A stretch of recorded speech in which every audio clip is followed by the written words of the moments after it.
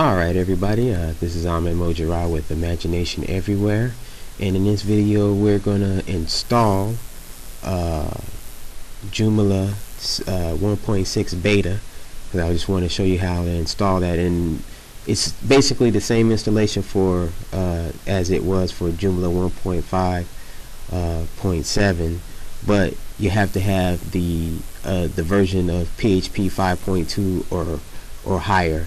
And some of you don't, so I want to show you how to install that on your CentOS Apache server, which we have here. This is the page that we're going to install Joomla on, the beta Imagination Everywhere info. If you watched the last video, you saw how I created the subdomain and the database for that.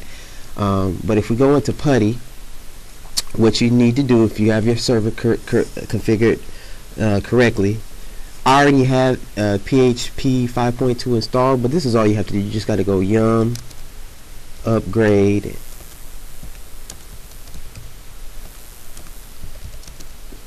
PHP, and like I said, it's already been installed, so I mean I don't have to do that.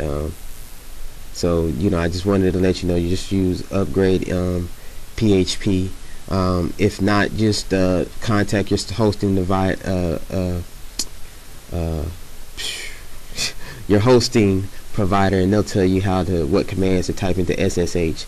But that's basically all you have to do is yum upgrade PHP. After you've done that, just make sure you restart your server. You go in and in Plesk, you just go into services management, and I can actually show you that. Okay, so I'm in Plesk control panel. What you want to do is let me zoom in. You want to go to here to services management, click on that, and as you can see, here's your Apache web server. Just do restart over here. Just click restart service, and that's all you have to do to make sure that PHP is up and running. The other thing I wanted to tell you is I made a mistake on the command. You want to do yum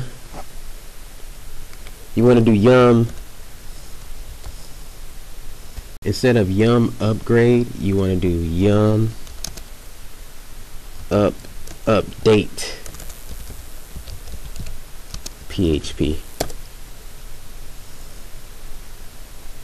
and it says you need to be root to perform this command. So I just type in su, then put in my password.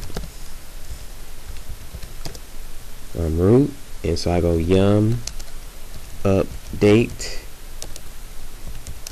PHP.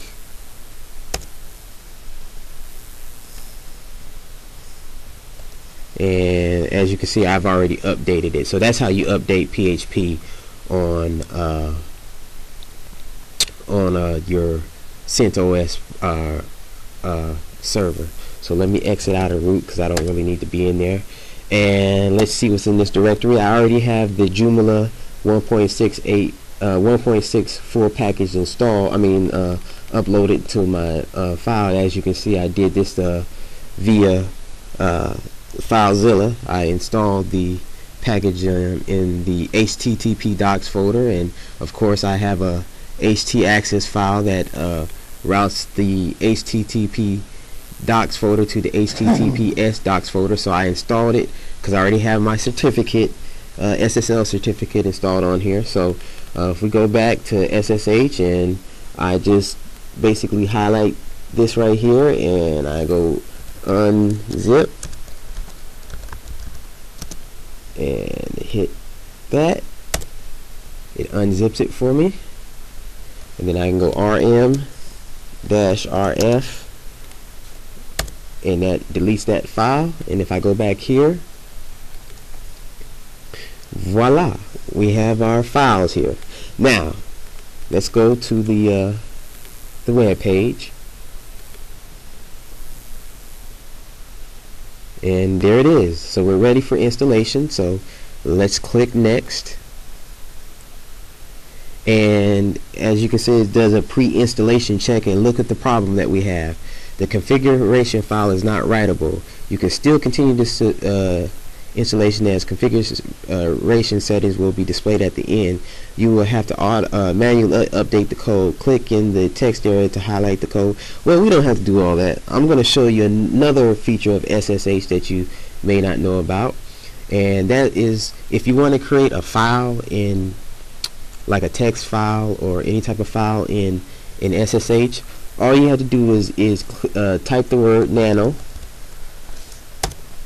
and it creates a text editor for you, and in which you can create text files and things like that. We're not going to create a file right now, but all we're going to do is save this file. We're not going to write anything to this file. We're just going to save this file, and what you do is you type Control or you hit Control O, and we're just going to name this configuration PHP and hit return, and that's it. And we go Control X to get out of the file, and if we type in directory, we can see the configuration PHP is there. So we want to go ahead and highlight that because we want it to be writable. So we go chmod 0777, and then bam, that's writable. And then if we come back over here and pre-installation check again, we're ready to go, as you can see. So let's go to the next step. Here's the licenses agreement. You can read through that if you want. Same thing for the previous version of Joomla. And here's our MySQL database. Now, in the last video, we created a MySQL database, and we got the username as IE_beta. I already had a password,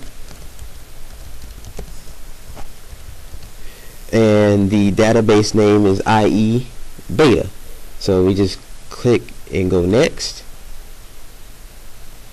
and click and go next again, and type in the basic stuff that you know about Joomla, and then go for the reconfirm the password. And you want to go ahead and install the sample data, and then hit next. And then the last thing that you need to do is you need to go ahead and delete the installation directory. So we go rm-rf installation, and that's gone. If you go dir, you see it's gone. Then you just go hit administration, and voila, it's here. And we can go ahead and log in. And here we go, and we're going to be doing some more tutorials. We're going to have a whole series on the beta. They're still working on it, so I'm not going to really go into it, but we can also view the site. You can see how different the new templates look and all that stuff. So this is Joomla 1.6 beta. So try it and install it. Give me some comments and feedback on what your experience is, and thank you for watching this video.